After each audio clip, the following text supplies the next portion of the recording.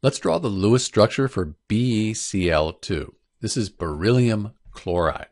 When we draw Lewis structures for compounds like beryllium chloride, first thing we do, count the total number of valence electrons. We can use the periodic table to help us. So we find beryllium, that's right here in group 2, that has 2 valence electrons. And then chlorine, group 17, sometimes called 7A, that has 7 valence electrons. We have 2 chlorine atoms. So 2 plus 14, 16 total valence electrons for the BeCl2 Lewis structure. Next, we'll put the least electronegative atom at the center of our Lewis structure. That's the beryllium.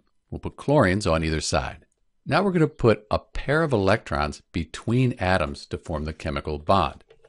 So we put 2 here and then here, and we formed our chemical bond.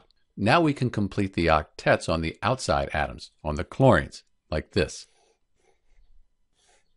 So at this point, we've used a total of 16 valence electrons. Both chlorines have octets, but the beryllium, it only has 4 electrons, 4 valence electrons. The thing is, beryllium is an exception to the octet rule. It can have an incomplete octet. So beryllium is okay with 4 valence electrons. That makes this the Lewis structure for BeCl2. If you calculated the formal charges, you'd find that they would be 0 on each element. So that supports the idea that this is the best Lewis structure for BeCl2 and that it's okay that we have this incomplete octet.